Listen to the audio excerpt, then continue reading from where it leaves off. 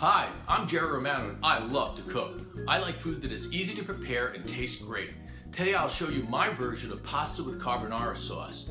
In Rome, it's made with guanciale, which is what I'll be using today. But if you can't find it, it'll still taste great with pancetta. Let's start by turning on a pot of salted water for the pasta. This recipe calls for using a raw egg, and we'll separate the yolk from the white. My research showed that 1 in 20,000 eggs have salmonella, and there's no way to tell if it does. If you aren't comfortable using a raw egg, there are pasteurized eggs available in some food markets. Let's give the pasta a stir to keep it from sticking. I cut the guanciale into chunks, wrap it tight, and keep it in the freezer. It's easier to cut when it's frozen. With the pan on medium heat, add some olive oil and 1/3 cup of diced guanciale. If you don't want the rendered fat from guanciale, strain it and add some extra virgin olive oil to the pan to keep the pasta from sticking. With the pan on medium heat, add about 1/2 cup of pasta water.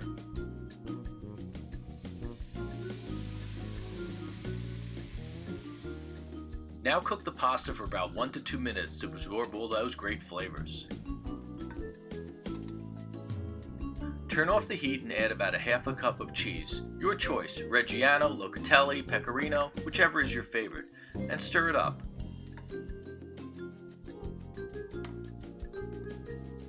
Now it's important that the pan not be that hot when you add the egg whites, because they'll cook. What you want to do is make it into a cream sauce with the cheese and the egg white.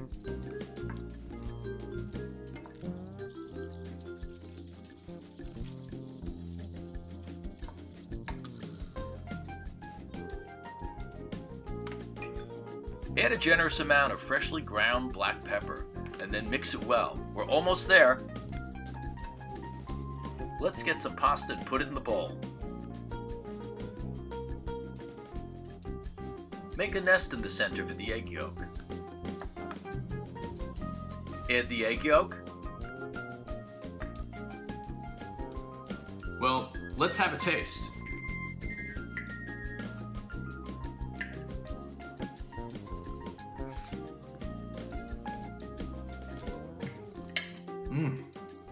It's that good. Well, I wish you could be here to join me for this fantastic meal, but it's time to mangia bevi.